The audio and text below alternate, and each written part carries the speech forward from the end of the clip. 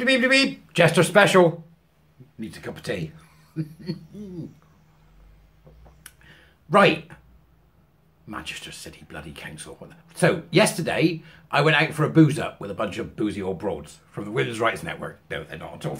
None of them drank, and I was there quaffing away like a drunken old fool. But we had a fantastic meal, nice curry, and some really good discussion around some of the things that are going on right now.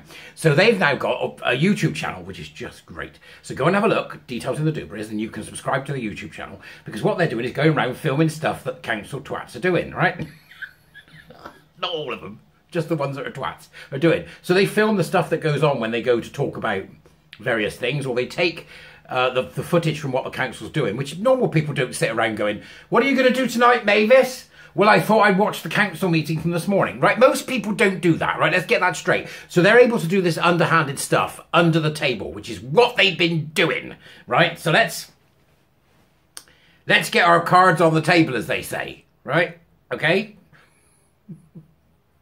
So first off, let's look at the face of the women behind the council's shenanigans about LARPing men being in swimming pools. Ooh, look, the magic of technology. There they are, the two of them. But you will see in the quick clip coming up now. So now you know who they are. You'll see one at the end and one at the beginning. Right, okay, and so let's watch the clip and see what happens. Hold on, go. Manchester City Council is saying women's swimming is open to all women, and they include trans women in that definition of women. And we believe women attending women's swimming sessions would expect, and have the right to expect, that these are single-sex swimming sessions. Self-ID as the opposite sex is not the law in the UK, and only biological women should be allowed to swim. I'm sorry, that's your opinion. No. Sorry, I'm going to stop you on that, because this is about equality and inclusion, okay? And right. Quite frankly, if a person has transitioned and gone and has actually done this, then why should they not be done this? So I've got to say, I'm not going to allow that point. Okay. Okay. What? Hello? This rather stupid person seems to think that the Equality Act doesn't apply to them. They seem to think that, oh no, yeah, I don't like your opinion, so therefore I'm not going to take it on board. It's absolutely insane. Absolutely beyond the pale insane. And you've got the LGBT foundations involved in this, the Albert Kennedy, all sorts of people are involved in this absolute nonsense. And there's a mention in the next clip when you come to the end, right? In the next clip I'm going to show you, which is sort of like, wow, next, which is the end almost. And if you want to see the whole thing that they put up, you can go to their site and do it at Women's Rights Network, Manchester. So watch this bit now. Watch this bit now. It's just beyond the pale. Watch this bit now. The next point, which is about data, on page 69 to 70, are active adults increasing and sustaining activity levels. It says, across the, and it gives the figure of active participants accessing leisure facilities, 48 have declared themselves as female and 52% male. It is that we can't accurately monitor the protected characteristics if the data that is collected is not accurate according to the protected characteristics, and sex is a protected characteristic. I also want to know, when a person has fully transitioned, then they should be treated equally. I'm sorry, but I don't agree with your terminology. So, and it's part of our policy as well. So I don't want to get into a debate, but it is part of our policy. Yes. Good to hear from members of the public who have different views to all of us, but I would just remind the public watching and members of the committee and everybody in this room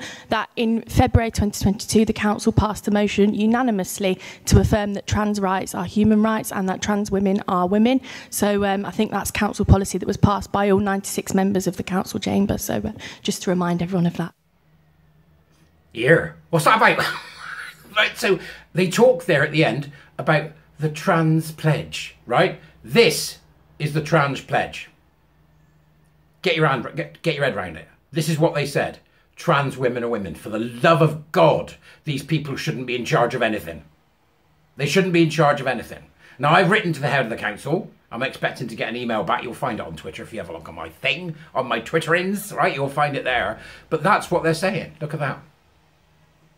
So I thought, right, I'll go to Manchester City Council on Twitter and I'll ask them a couple of questions. Only to discover, yay, I'm a gay man who wants to ask questions of the council. And, you know, when they put out events that are meant for gay people, how do I know if I'm blocked on Twitter? For example, this event. Gosh, it looks like I'm not included because I'm gay. Is it me, or could they be in some possible legal hot water? Now, this is fine and dandy for me to scream all about this and to shout all about this, but I don't imagine that both councillors that are making a disgrace of themselves in the council chamber will be watching this. But just in case you are, let's give you a quick lesson. So no matter how much you hate the fact that I'm speaking about this, or how much you dislike my opinions, I suggest that you hold your ears back and listen for a change. Trans women are men. Trans men are women. How dare you give away my sexuality? And how dare you give away the protected characteristics of sex in defiance of the Equality and Human Rights Commission's recommendations? The fact that they are LARPing, and whether or not, especially to the main woman who was speaking here, they've cut off their todgers or not, it makes no difference. They are still men. They are still men. And how are you going to stand at the swimming pool door, are you, dear? And go, right, give us a look. Yeah, you can go in. Is that what you're going to do? No. We keep them all out because you can do, because it is a legitimate aim to provide a women's-only swimming event. Muslim women, Jewish women, women of faith, any woman for that matter, women are telling you no and you seem to refuse to listen despite the fact that you're a woman. Why the hell you're throwing your own sex class under the bus is beyond me, because you're supposed to be a lefty. Somebody tell me, because I don't bloody get it. Right, so it gets worse. So what they do then is, Andy Burnham has got, you watching Andy? Andy Burnham, Mayor of Manchester, has got some kind of look up group that advise him. Have a look at them. What do you notice? An absolute parade of pronoun ponces and bufters. What are they doing? You're nut jobs. You're all mad. So I've written to the head of the council because I'd like to go and talk to them. And then we can ask them the question as to whether these two know what they're talking about, which they blatantly don't.